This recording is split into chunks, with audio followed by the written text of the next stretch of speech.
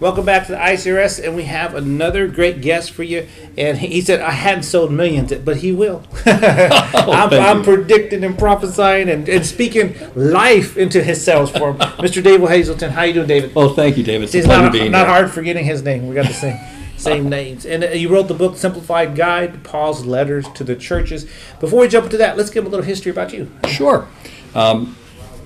I'm both, let me tell you professionally, and then let me tell you the background that led to writing the book. Professionally, I'm a lawyer. I'm a senior partner in a big old law firm. It's one of the 5 largest law firms in the country. And clients come to me with sort of difficult issues, complex litigation. My job is to simplify it. My job is to master facts and law and put it into simple terms that a judge can decide to rule on. And I'm also a Sunday school teacher. For the last 35 years, I've taught Sunday school and led home Bible study groups, often 3 or 4 times a week. And in that time, one of my passions has been seeing people put the gospel into practice. And that's what this book is kind of about. That's the big picture history. All right. And so you're using your experiences, and you put a book together. Yeah, you say the mind of a lawyer, the heart of a Sunday school teacher. That's a good way to put it. The mind of a lawyer, the heart of a Sunday school teacher. And you picked Paul's letter to the churches. Tell me why. Well, first, I don't think people realize how important Paul's writings are in the New Testament. You know, of the 27 books in the New Testament, 13 are written by the Apostle Paul. Wow. And in this book, we're looking at those 9 letters: Romans, 1st and Corinthians, Galatians, Ephesians, Philippians, Colossians, 1st and 2nd Thessalonians. And we're looking at all 9 of those letters and see what he has to say about living a gospel-centered life. And it's a comprehensive survey.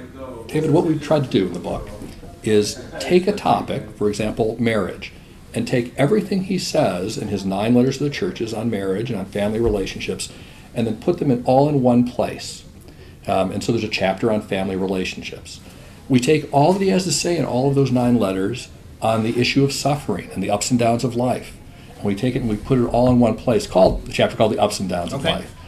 And we're trying to, my passion is to put the gospel into practice, and to see that Christ is at the center of all this. I mean, the first section of the book is called Right Beliefs, and what he says about what we believe as Christians. And what do we believe? We believe that Christ died for our sins. Amen. He was buried and rose again.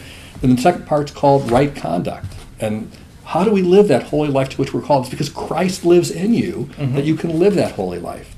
And then the third part of the book's on right relationships. And how do we have those healthy, good relationships as God intended? Well, we display the character of Christ that we have because Christ lives in us, because Christ has saved us. Amen. So it's really operationally, practically speaking, what does it mean to live the gospel-centered, the Christ-centered life? And that's what Paul was all about, and that's what the book is all about, David. Amen. And so when you've gone through the gospel, I'm sure you've heard this question: is the gospel debatable? Well, and it isn't. And why isn't it? Because it's not something that man made up. It isn't something that a bunch of theologians got together and said, let's take a vote on how we get saved. It's instead revealed by God directly to Paul. He talks about it. He says, this gospel I preach is not something that man made up. It's nothing that was handed to me by anyone other than Christ, and I received it by him through revelation from him. And to understand that the gospel is God's gospel, not man's gospel. Dave, think about it. If you were to make up a gospel story, you'd probably make up a story where somebody comes along and pulls himself up by the bootstraps and does it on their own. Yeah, true inspirational story. But instead, the gospel message is you and I are sinners who need to be saved. Or maybe we talk about a superhero who comes and rescues the day. Well, our superhero died on the cross for our sins. This is not the stuff that man makes up. This is the stuff of God revealed. And it resonates in our heart with that truth that I can't do it on my own. It's only through Christ that I can be saved. It's only through Christ that I can live the holy life intended. It's only through Christ that I can have healthy relationships as God intended. That's amazing. That's amazing. So when people how many people have read the book? I mean, as far as you've given out to people that you thought of? Well, in a very real sense, it's been test proven for the last 30 years. So as I mentioned, I'm a Sunday school teacher, and I've been teaching on Paul's letters to the churches. In fact, it was back when I was in college, and I'm not sure I'll tell you how long ago that was, but it was a long time ago. When God laid on my heart this message, and so I began to see the pattern that appears in Paul's letters. So how many people? There's been dozens and dozens of Sunday school classes, dozens of Bible study groups that have used this. And we've now had the opportunity to see other people use it.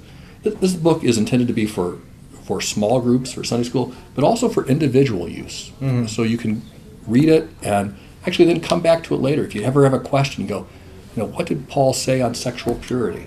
And why is it important to be pure sexually? Yeah. Come back to it. You can look and see that your body is the temple of the Holy Spirit and understand the importance of purity in our lives.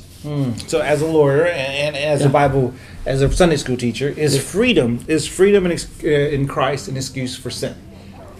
And if that's what people think, they've not understood the life-transforming nature of the gospel. Amen. There's freedom and flexibility on a lot of issues. I mean, Christians have different views on, are some days more holy than others? I come from a Baptist background where we didn't have special days like Lent or other seasons of the year.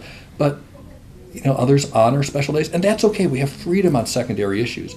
But on central issues of what the gospel is, the central issues of living a holy life that's consistent with God's command, we don't have freedom to ignore that. Yeah. That's amazing.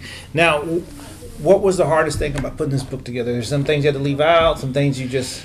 So it's interesting. I have my study Bible at home, which is big print, again, testimony to my age.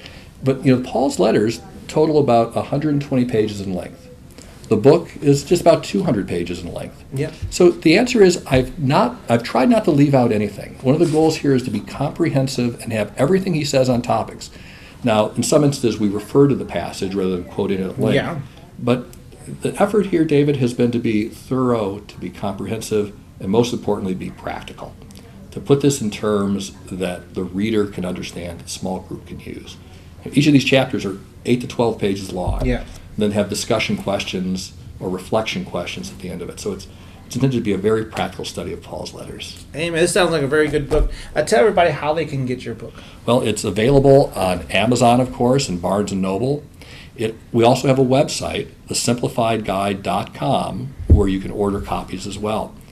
It would make my joy complete to see lives transformed as people understand better the gospel message and how it applies to the way we think and believe, how we behave, and how we build healthy relationships as God intended. Amen. SimplifiedGuide.com. Yes. Thank you so much for being on my show. David. I hope that was what you expected as far as the interview. But we'll be right back with another great guest. Thank you again.